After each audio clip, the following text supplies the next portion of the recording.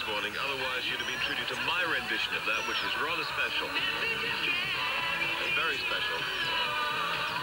That's a good version by Eclipse. That's a new single on the Mellow Dance label, and that's a sort of disco cum reggae version of Michael Rowe, The Boat Ashore. Could well do something, though.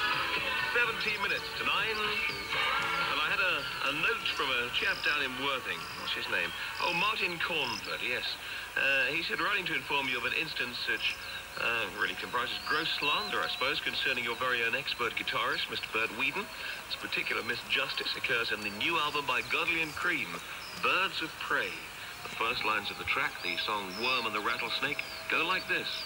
I want to take you to the Garden of Eden, where they play like Dwayne Eddy, not Bert Whedon.